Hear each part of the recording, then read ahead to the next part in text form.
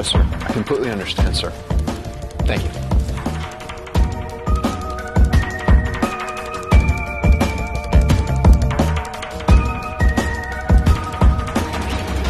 Just got off the phone with the FBI. I think we have a situation.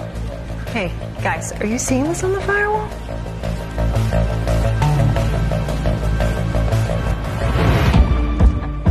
All right, team. We have a threat that's just been validated. Can you throw up a Class C block on that firewall? We want to test something.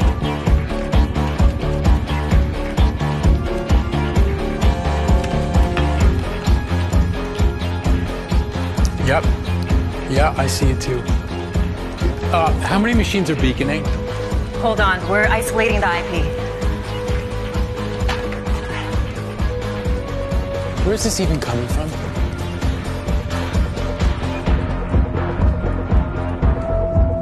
Well, as we said, Amy, they look to be the victim of a major data breach from a very sophisticated cybercrime group. It's hard to say if the hackers are still in the network. As of right now, we really don't know where the attack is coming from or who's behind it. So we've talked about the impact on the financial sector and Wall Street, but what about... All right, everybody, let's go, let's go. It is out there. We need to make this a permanent block. So let's go, let's go.